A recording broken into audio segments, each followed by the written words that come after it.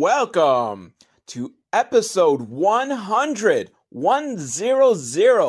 of Velvet Al Watches Movies So You Don't Have To, which means I have watched 100 movies for you. Well, technically, I've watched 99 movies because this is the 100th movie. And it surprises me as much as it surprises you because I never thought I would stick with something this long, especially something no one cares about. And no one's like, wow, this is a super awesome podcast. We love you, Velvet Al. But I kept at it, kept watching terrible movies and rambling on about them. What the fuck was that? There was some noise. And I think it was probably one of my cats. I'm not sure what it was, but I'm 99% sure it was one of my cats. So, but back to the podcast, which is what you really care about. Actually, you probably care more about my cats than... So, I am watching Empire Records. And the reason I chose this for my 100th episode, my old therapist, when I told her that I was starting a podcast where I watch bad movies, she said, you have to watch Empire Records for it. And the thing is, because my whole thing is I'm doing movies I haven't seen before so that I could get like that just reaction of like what the fuck is going on or not knowing what's going to happen. But I'm going to break that rule because I have seen Empire Records before. But since this is the 100th episode, I should do this in honor of my therapist. And it's been a long time since I've seen this movie. I don't think I've seen it since it first came out. So I don't really remember much other than Liv Tyler strips down to her underwear, which is fantastic. But I think the rest of the movie probably sucked.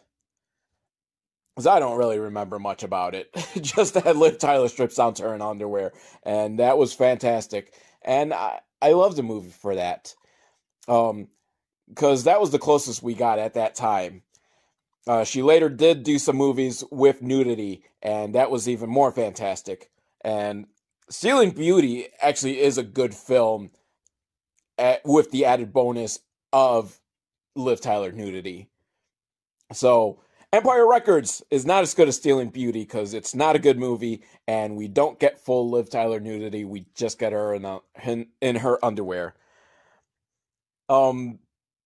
I never worked at a record shop, but I've always heard from people who have that this movie is nowhere near what it actually is to be in a record store, to work at a record store.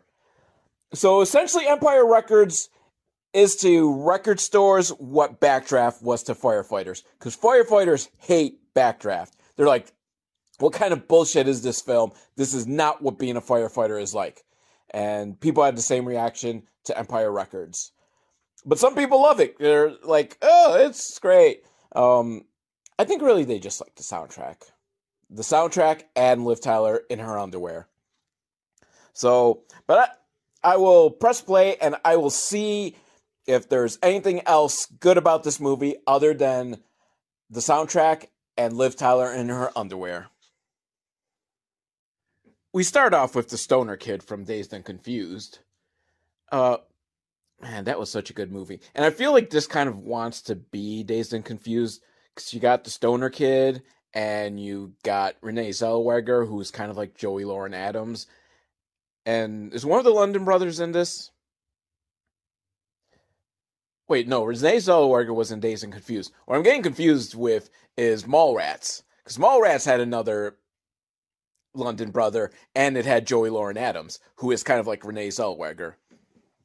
But Empire Records wants to be the 90s version of Dazed and Confused, I guess, because we start off with the stoner kid, but he's got short hair this time, and he's counting the money for the record store, counting it twice, as the boss told him to do, just to get how much they made during the day, which apparently was $9,000, which I think was that day, or was it like for the week?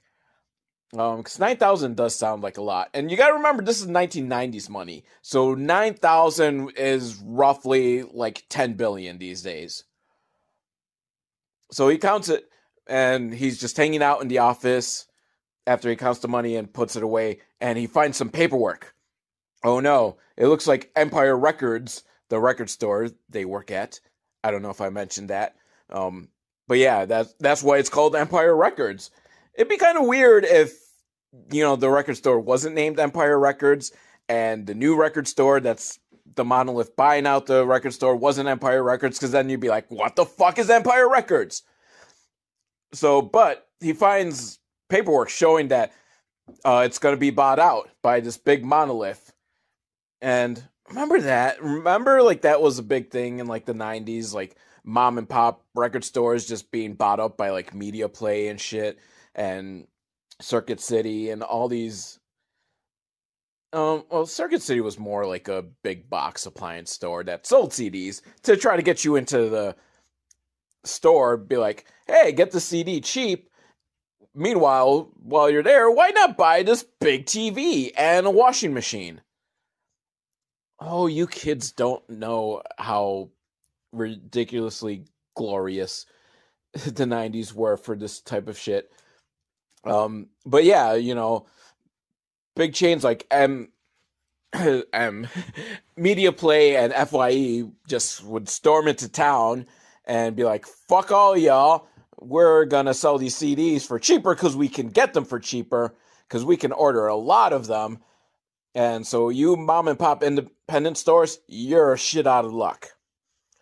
So, but Stoner Kid, he's like, I can't let this be. We need money, so I'm gonna go to Atlantic City, I think. I was gonna say Vegas, and then I'm like, well, where is this record store located that he could ride his motorcycle to Vegas? But he passes by a Trump casino, and I'm pretty sure those are in Atlantic City. So yeah, I could see Empire Records being in like New Jersey or something. So yeah, it's plausible that he drives to Atlantic City because he's gonna win lots of money so that he can buy the record store. Well, not buy the record store, but keep the record store in business. Which seems like a good plan, but if the record store isn't making enough money to begin with, that they have to sell to like the big franchise, making a lot of money right now is gonna buy them like a year at best. Because the trend of CDs sales is going downward. Actually, it hasn't yet. MP3s aren't a thing yet, but indie stores are just kind of screwed over by the big franchises. So he goes to the craps table and puts it all. And it's like, oh, dude, you don't bet it all at once. What the fuck? And he rolls the dice and gets a 7. So now he's got $18,000. And instead of quitting while he's ahead, he bets it all again. You quit while you're ahead. Don't you realize casinos are fucking rigged to make sure you don't win money? So whenever you get the small chance of winning money, take it and run. But no, he's like, I got the 7 first time, I can do it again. And snake eyes, which means you lose. So I know 7 you win, and like double ones you lose. All the other combinations, do you win partial money? I don't know. I don't know the rules of craps. All I know is 7, because it's a lucky number, and you win, and snake eyes, because that's what everyone always says. Snake eyes! Not the guy from G.I. Joe. The next morning, this stoner kid, he isn't a stoner in this film, but I'm going to keep referring to him as the stoner kid, because that's the only thing I know him from, is being the stoner kid in Dazed and Confused. But he's passed out on his motorcycle next to the shop, and a couple of the employees stop by, and they're like, hey, what's happening? Like, yeah, I was in Atlantic City. I lost a lot of money. Hey, bye, guys. It was nice knowing you. And they're like, that was kind of weird. Oh, hey, wait a minute. He closed the store last night. Man, now he has no money. This isn't good. And the owner, he comes in, and he's all pissed off because it's Rex Manning Day. I forgot. Rex Manning, the asshole rock star that Liv Tyler strips down to her underwear for. I can't wait for that scene.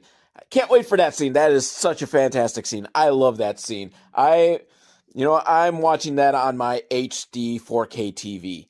I don't even know if this movie is like streaming in 4K, but I hope so. Liv Tyler in her underwear. See, already I'm not even paying attention or caring about this movie because my focus is on Liv Tyler in her underwear. So far, like, the soundtrack is pretty good. I've forgotten who does any of these songs. We got Hendrix doing Hey Joe, like, because the owner's name is Joe, so, Hey Joe, where you going with that gun in your hand? Except the record store owner doesn't have a gun that I'm aware of. But, he takes a call and he's like, grumble, grumble, grumble. Whatever the call was, it was a very bad call. And then he goes and he looks in the safe or wherever they keep the money and sees that there's no money. And he yells for the stoner kid who's not around. And he's like, grrr. Now, Renee Zellweger picks up Liv Tyler while Jim Blossoms is on the radio. Until I hear it from you. Which is like one of their best songs. Which is really saying something because they have like 3 good songs. 4 good songs, I'm going to say. I'm willing to go up to 6 songs that the Jim Blossoms have. I mean, obviously, Till I Hear It From You, great song. Hey Jealousy, great song. Found Out About You, great song. Until I Fall Away, good song. Allison Road, decent song. Day Job, decent song. So, they have 6 songs that I can stand listening to. But, Liv Tyler has made some muffins, or cupcakes. I think cupcakes, because they got frosting. But you can frost a muffin. And really, isn't a cupcake just a frosted muffin? Think about that one.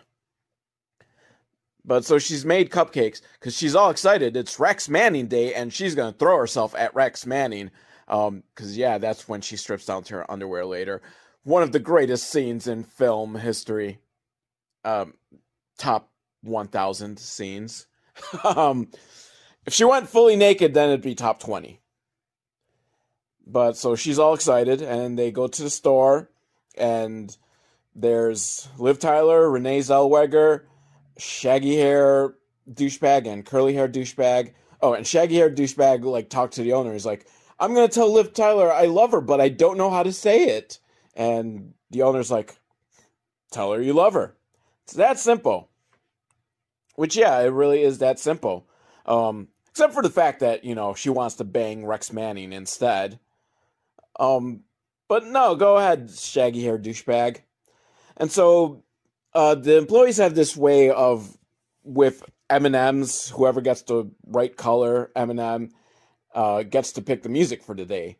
And curly hair douchebag gets it. And everyone's like, oh no.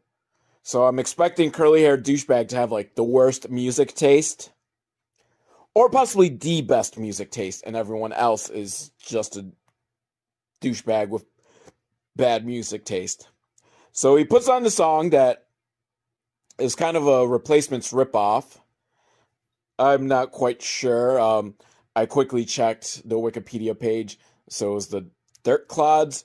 Don't know anything about them. But everyone is singing along to it. Or at least Liv Tyler and Renee Zellweger are singing along to it. So why were they so upset that curly hair douchebag got the rights to play the music when he played a music that they liked? But shaggy hair douchebag doesn't like it. And apparently he had veto power, so he vetoed it and put something else on. I don't know what song it is, because it cut to commercial, and it comes back and it's a completely different scene. So I guess I'm going to have to wait to find out what song that shaggy-haired douchebag thinks is better than this Replacements ripoff.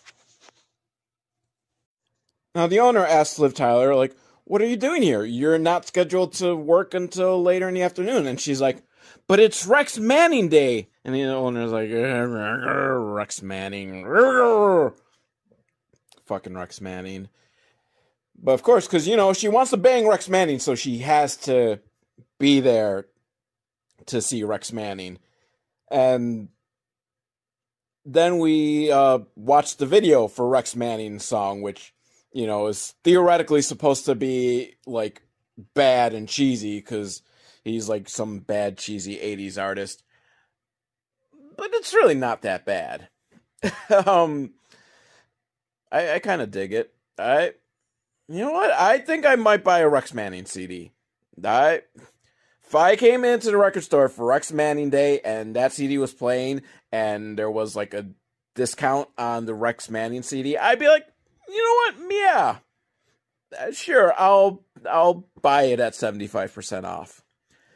And this is being played in the record store, obviously to pump up people for Rex Manning Day, I guess. Or this is what shaggy-haired douchebag put on. He vetoed fucking Replacements knockoff for this? I don't know. I guess I will never know what shaggy-haired douchebag chose for his veto. But Rex Manning Day. Okay, damn it, I waited too long to start recording again, because now I forget like half of what happened. Robin Tunney shows up, and she's full-on goth punk. She's not full-on goth, but she's gothish, which is what happens when you hang out with Fairuza Balk on the set of The Craft, is just, you're gonna go all gothy. I don't know, did this or The Craft come first? Craft was a pretty good movie. I'm not gonna lie. I did watch the remake / sequel type whatever it was for this podcast, and that was awful. But the original Craft, I will say I did enjoy that. That was a good film. Much better than the 20 minutes so far of Empire Records. But she comes in and doesn't talk to anyone, just flips everyone off and walks into the back room.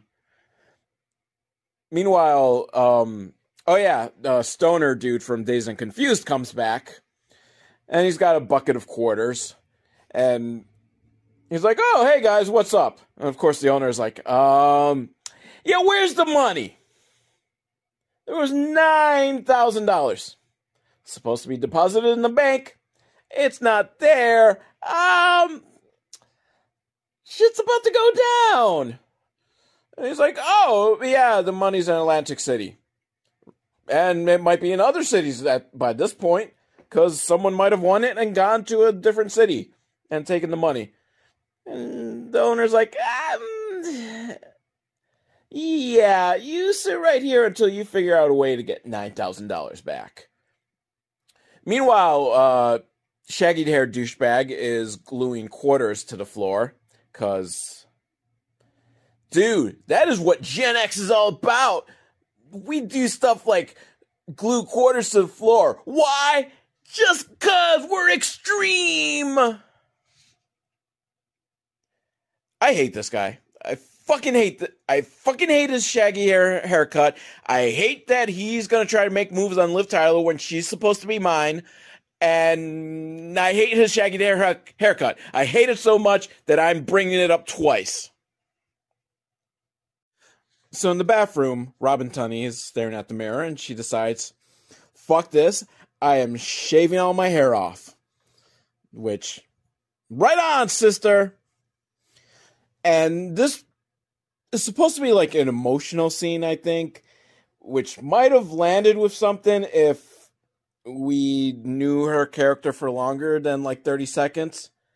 Because to contrast, the Royal Tenenbaums, much, much, much better movie than this.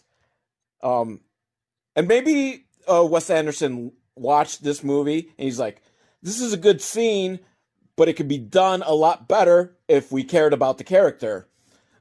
So, if you remember in the Royal Tenenbaums, after Luke Wilson goes kind of crazy and tries to kill himself. By the way, Robin Tunney tried to kill herself. She's got bandaged around her wrist, which I feel like, if I kind of remember correctly, I think it wasn't actually like a suicide attempt.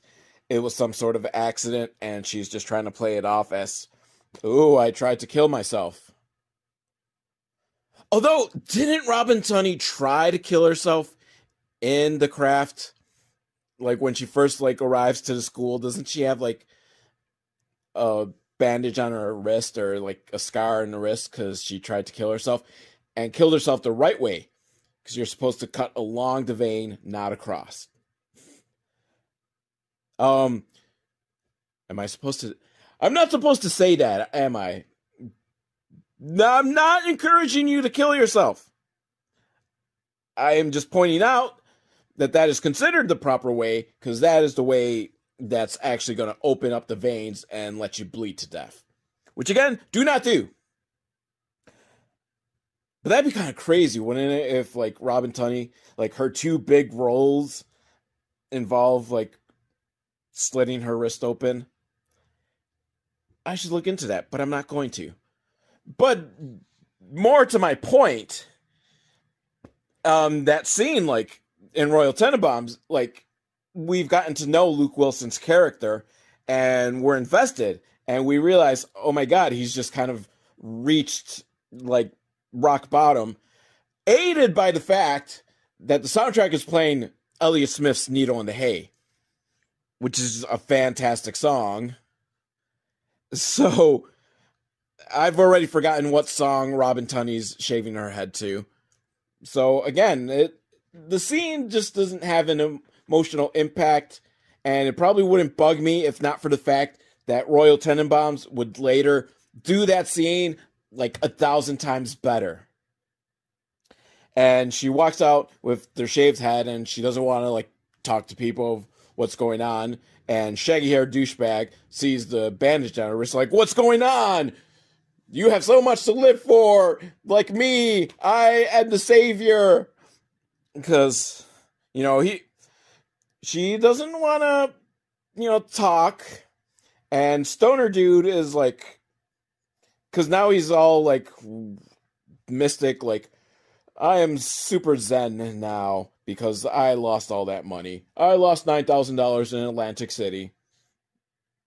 And shaggy-haired douchebag's like, you changed, man. Meanwhile, curly-haired douchebag has put some suicidal tendencies on the CD, or not on the CD, on the sound system, which, again, why is everyone hating on this guy for having gotten the M&Ms to choose the music for the day?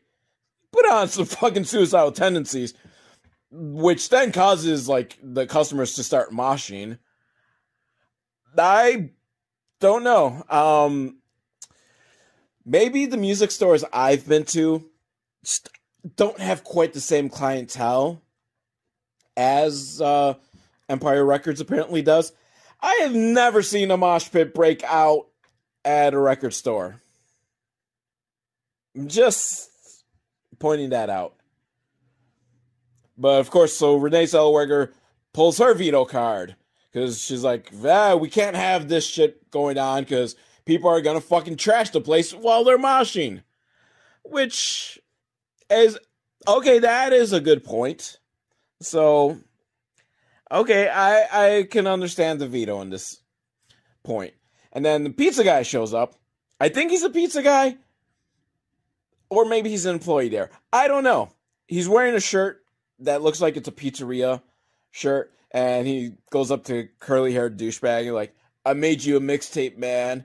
And I made you some pizza. So I don't think he was like delivering pizza. He just came by and had made some food. So, is there a queer subtext here? Or is this just, platonic male bonding love?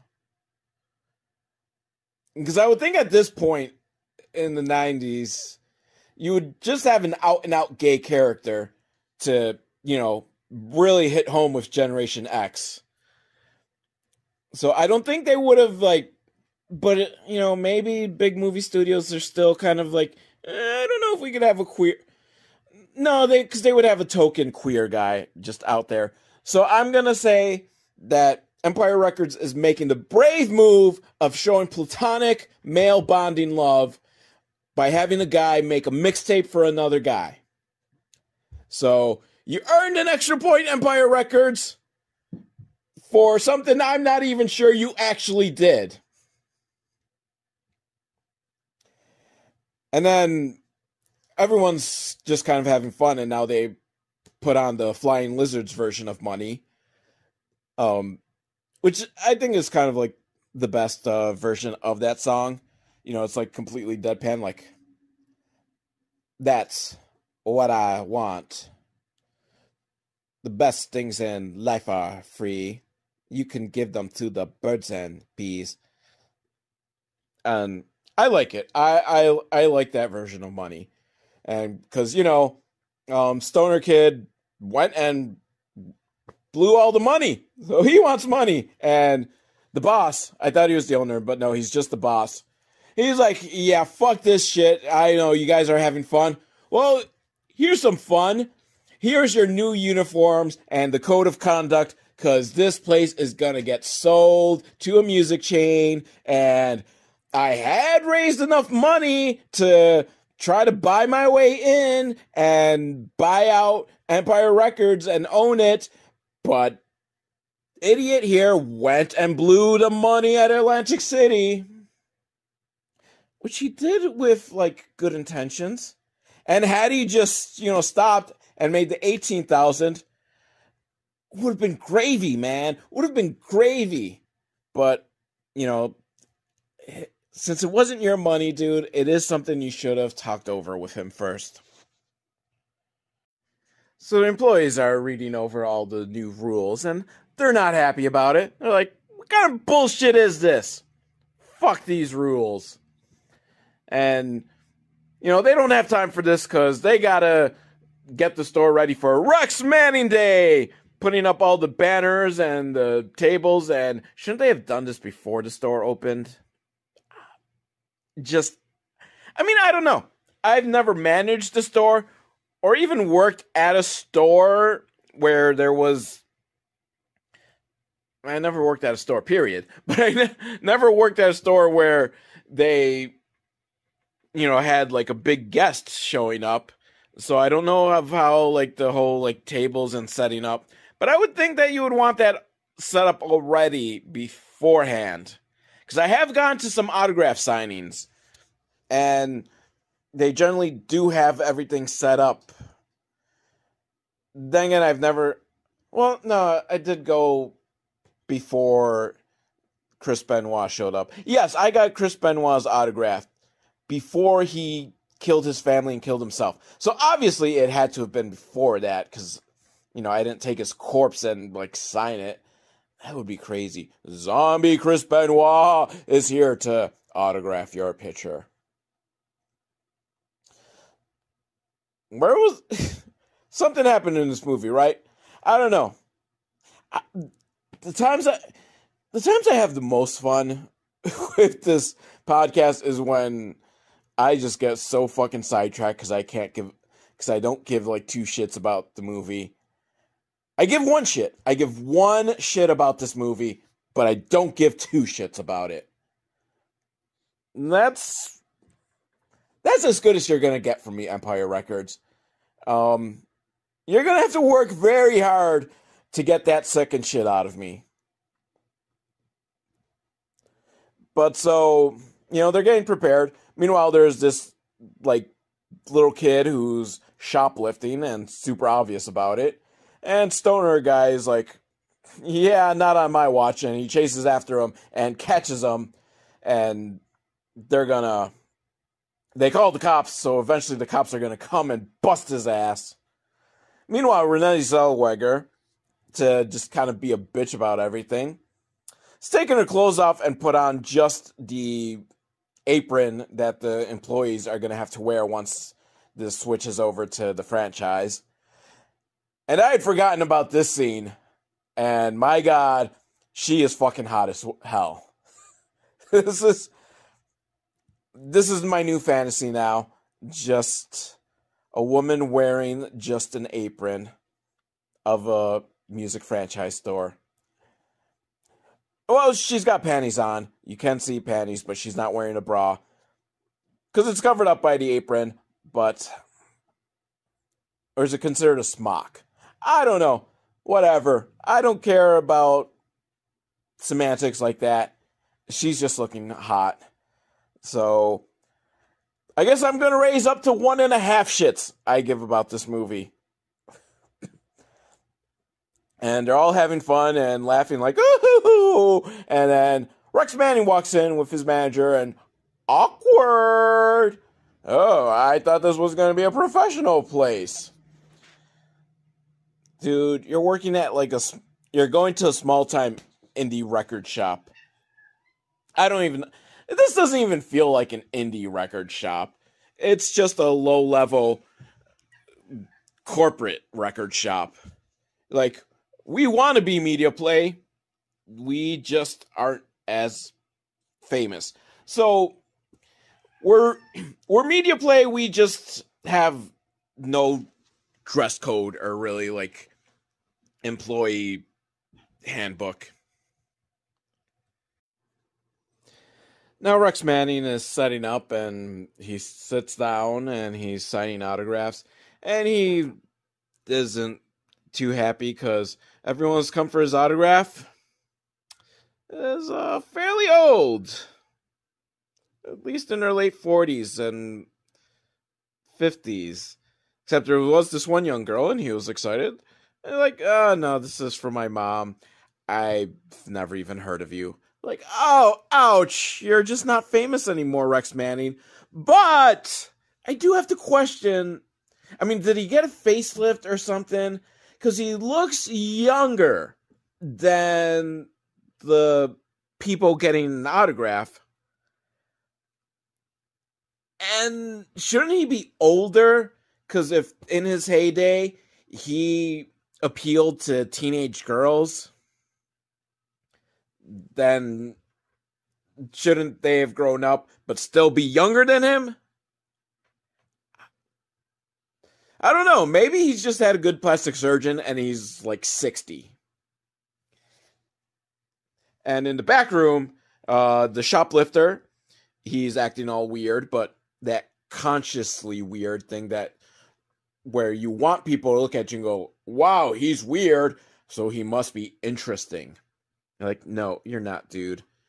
And stoner guy is like, dude, look at what you shoplifted. You got a lot of rap and a lot of metal, and you got Whitney Houston. And he's all like, it's for my girlfriend. I was half expecting him to say, like, yeah, she lives in Canada. But, admit the truth. It doesn't matter what you shoplifted, because you're fucking gonna sell it. And get, the store credit, at least. Or, wouldn't that be some shit? Just sell it back to the store you stole it from. No, you're gonna go down to, Frisbee's and trade it in. I'm sure in this area where Empire Records is, they have, used CD stores that you can trade in your CDs. So, yeah, shoplifting Whitney Houston does make sense, even if you're a rap metalhead. And meanwhile, Rex Manning's manager is like, so, do you guys like the new Rex Manning record? And they're like, yeah, we didn't listen to it. And she's like, but it's been polling high among teenage males. And stoner guy's like, have you cross-referenced to see how high of percentage of those males are homosexuals? He says homosexuals. which, oh, good old-fashioned 90s gay bashing humor. Which, I mean, I guess you could argue it's not really gay bashing, but it's gay bashing. Because, get it? The joke is that only a homosexual would like Rex Manning. That means Rex Manning sucks and isn't cool. Which is wrong. Because the homosexuals are on the cutting edge of fashion and art and music. It was the homosexuals who first told us Depeche Mode is awesome. And we all went and we checked it out and go, wow, these guys are right. Depeche Mode is fucking awesome. So I rest my case based on just that one band that that, you know, teenage girls and homosexual males told us is an awesome band, and they were correct. Now, a burnout douchebag comes in, and he's also an employee. God, how many employees does this store have? No wonder they gotta fucking sell it to, like, the music chain. I don't think they sell enough records to be able to pay all of these people. But he goes by, he's like, hey, where's Robin Tunney? Like, yeah, she shaved her head and tried to kill herself. No biggie. And then he looks at the Rex Manning's assistant, like, who are you? I'm Rex Manning's assistant. And he laughs like, oh, Rex Manning, he's such a douche. And she's like, that's it, I quit. I don't think she tells Rex Manning that she quit, but she does tell the boss, Joe, the boss of the record store, like, yeah, I quit.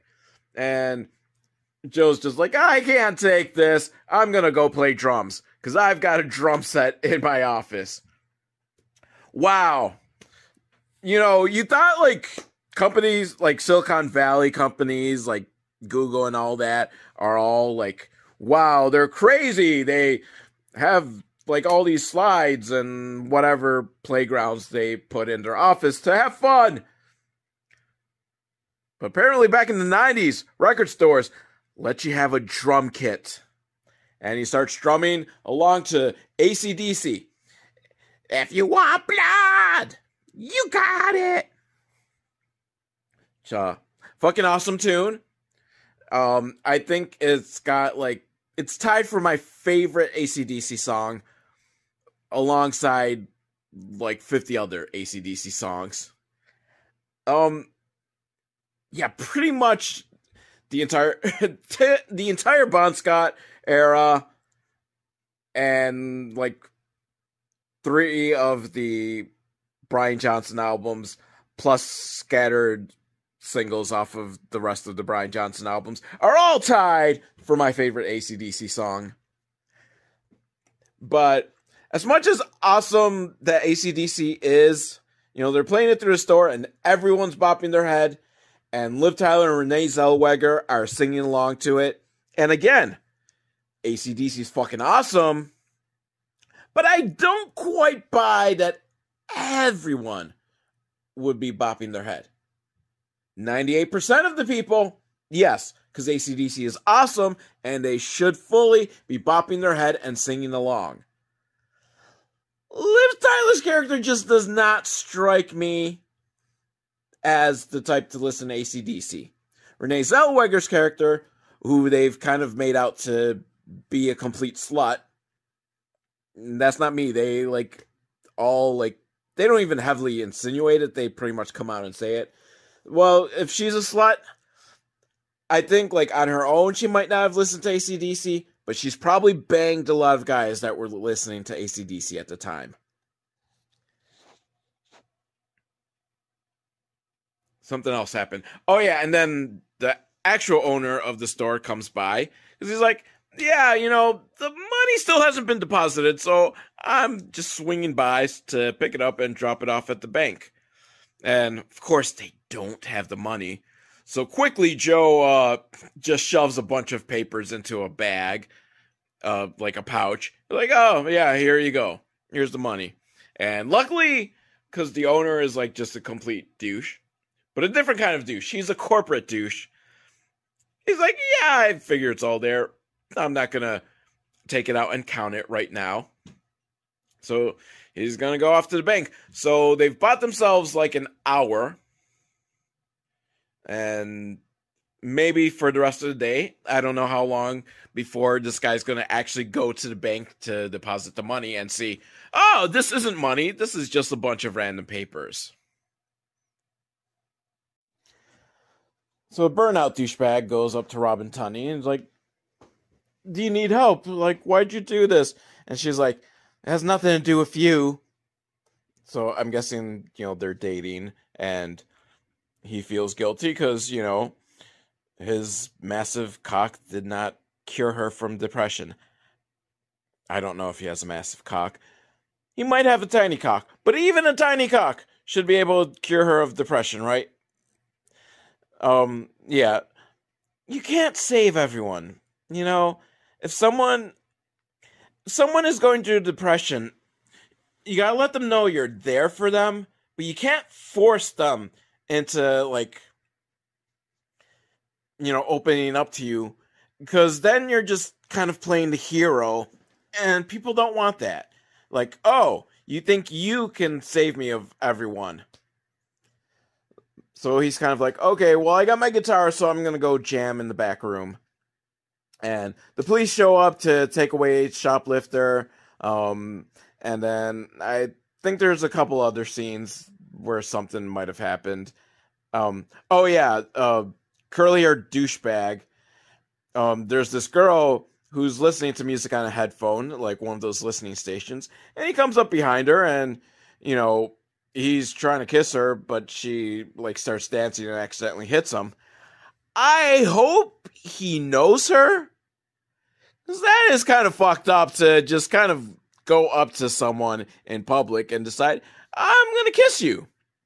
Yeah, I think even in the 90s, that wasn't okay. Unless you were, super hot or super big rock star. But you're just a curly-haired douchebag who works at a record store. You're definitely not getting away with just randomly kissing girls. But who cares about all that? Because now we're up to the greatest scene in this movie. Liv Tyler takes Rex Manning his lunch. He's off in some room somewhere. And, he's kind of like, oh, you can go now. But she's like, I used to dream of marrying you. And she strips down to her underwear. And it's like, oh, yes. I love you, Liv Tyler. And Rex Manning's like, you sure you want to do this? And she's like, yes. And then he unzips his pants and is like, let's rock and roll. And something snaps off in her, and she goes running out of the room crying.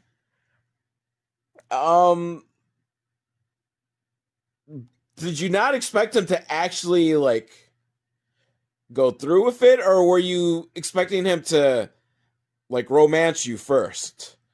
I'm not, gonna victim blame, but you stripped down to your underwear, so you had to have expected something that he was gonna be, just complete perv and, okay, suck my dick now.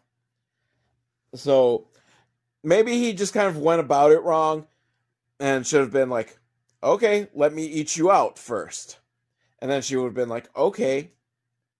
Or was she expecting him to go now that I see you in your underwear, will you marry me? I don't know. I hope she gives her explanation for... Which, granted, yes, I'm glad you're not banging Rex Manning, because you should bang me instead. But I know that's not a possibility. And plus, you're married to the singer from Space Hog, so... And you guys seem happily in love. Whatever happened to Space Hog? Why aren't they still around, rocking out? They were a good band. The Chinese album fucking rocks. And we just all kind of turned our back on them. So, America, I hold you personally responsible. So now, I'm gonna go check up if Space Hog has any further albums, because I'm just as responsible and guilty if they have further albums and I have not done my due diligence to help keep Space Hog a popular band. So it is just as much my fault as it is yours. So Liv Tyler's crying on the rooftop, and shaggy-haired douchebag comes up and he says, I have to let you know, I love you! And she's like, I just threw myself at Rex, man, and I can't deal with this right now! And she goes running off, and she goes see Renee Zellweger, and she's like, I can't do this, I'm not a slut like you! And Renee Zellweger's like, fuck you! I'm not a slut! So she goes off and sees Rex Manning and pulls him into the back room and bangs him. Because she's not a slut. So she has to prove she's not a slut by being slutty, I guess. Or it's just one of those, like, I'm so angry, I'm gonna do this because I hate myself. And whatever, I don't care. But the soundtrack is blasting Edwyn Collins' A Girl Like You, which is a fantastic song. Seriously, I will give this movie props on the soundtrack. The soundtrack is good. Never met a girl like you before. Me, me, me, me, me, me, me. And then Liv Tyler goes to shaggy-haired douchebag and like, I'm sorry, it's just I've never thought of you that way.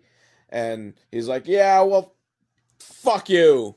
Well, he doesn't say fuck you, but he storms off. And Robin Tunney's handing out pins that she made. Not pins, buttons. Button pins. And shaggy-haired douchebag's like, let's dance. And he puts on some Rex Manning.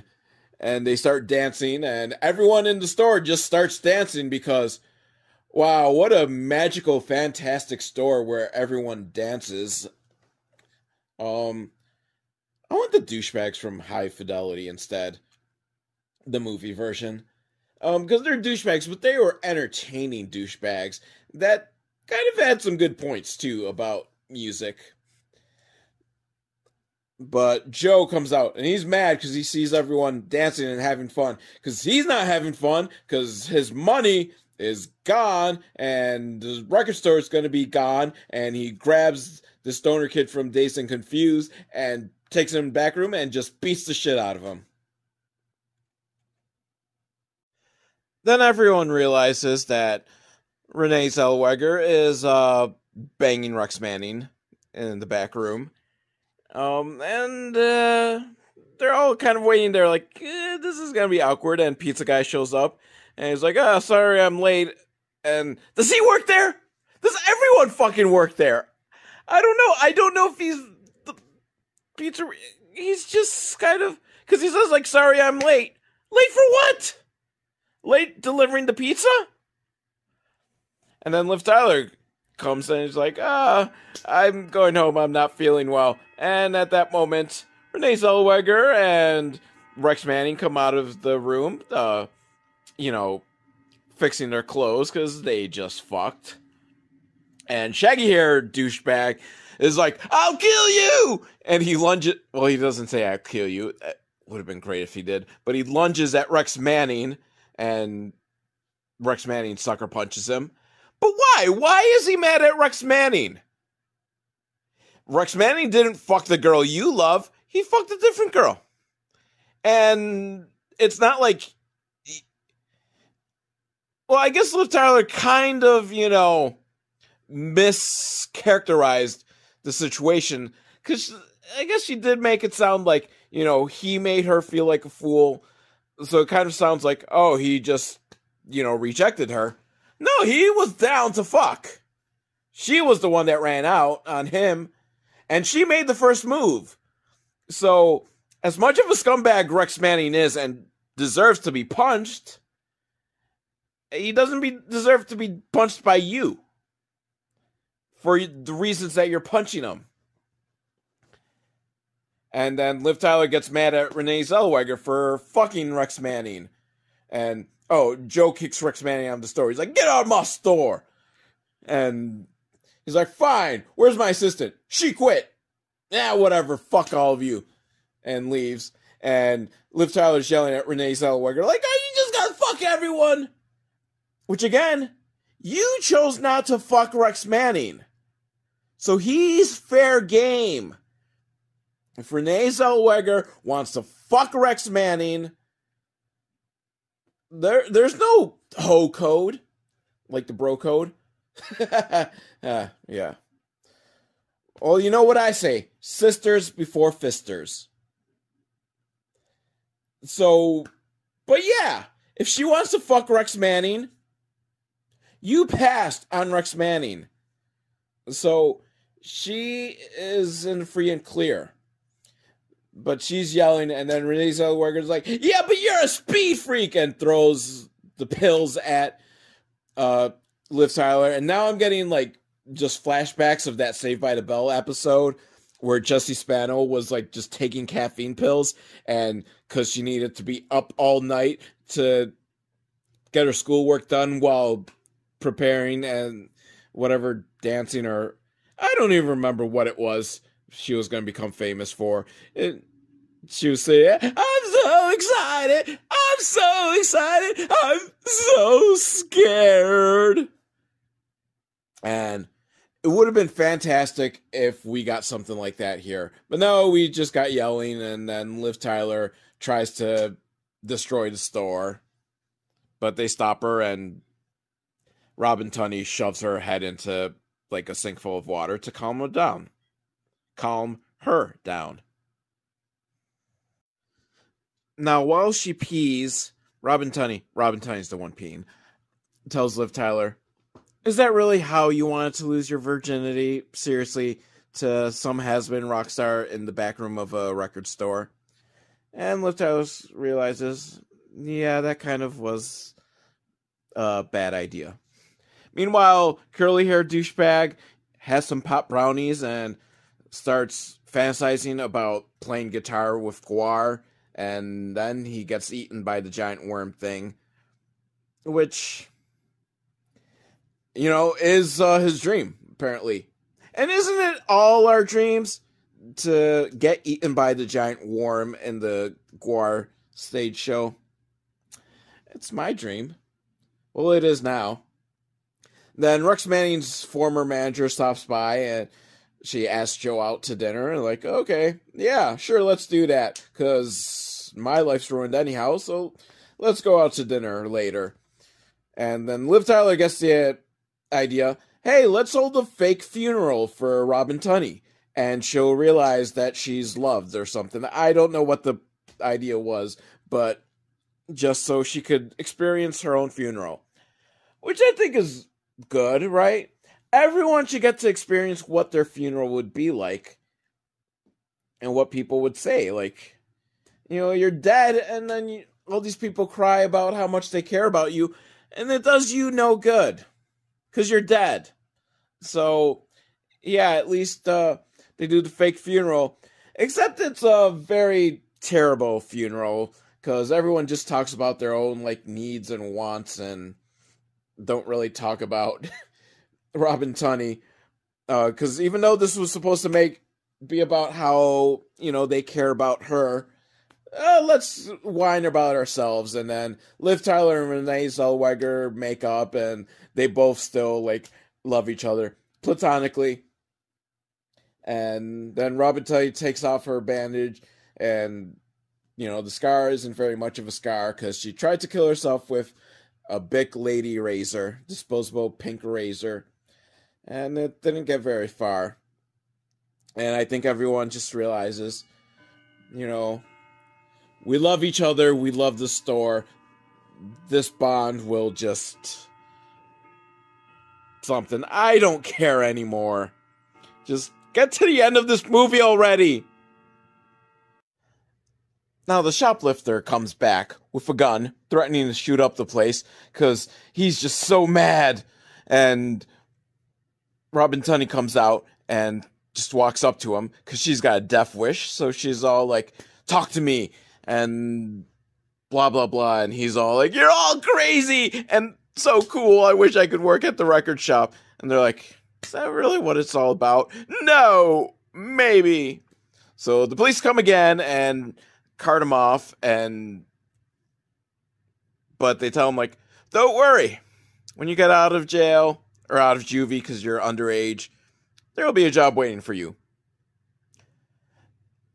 No one tell him that the store's being sold off.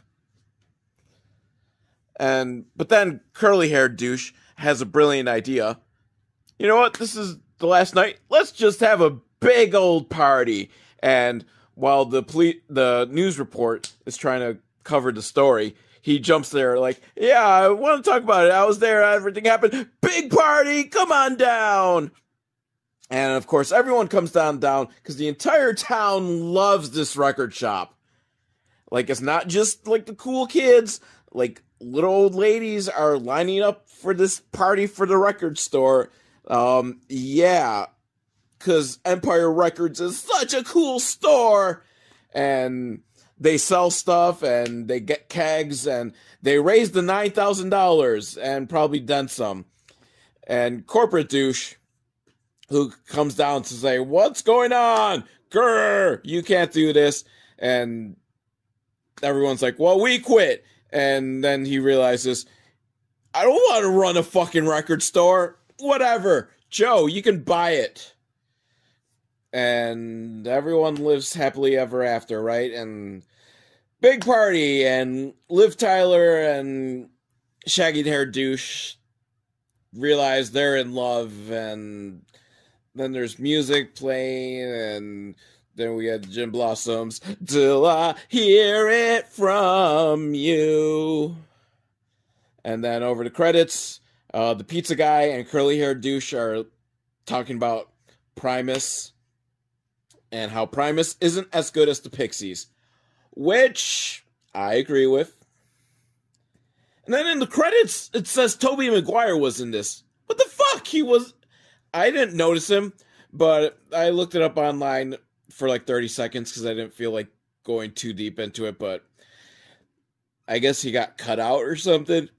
I don't know. Sometimes it happens.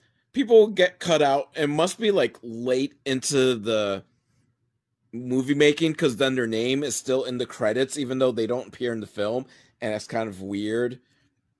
Like the movie The Campaign, Miz, WWE superstar The Miz, is in the credits, but his scene was cut. So I remember when I saw that in the credits, I'm like, what the fuck was The Miz in this movie? But yeah, everyone lives happily ever after. Including me, because the movie's over now. So I can continue on with my life.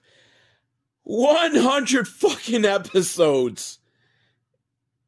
I don't know how I haven't had an aneurysm yet. Maybe I should quit while I'm ahead. Learn the lesson that the guy didn't learn at the beginning of this film of quit while you're ahead. I should quit while I'm ahead. But I probably will continue to watch more bad movies. But at least Liv Tyler was in her underwear. There was that. VelvetAl@hotmail.com if you want to shoot me a line or leave a comment in the comment section if you're on YouTube. Until next time, if there is a next time, I love you all.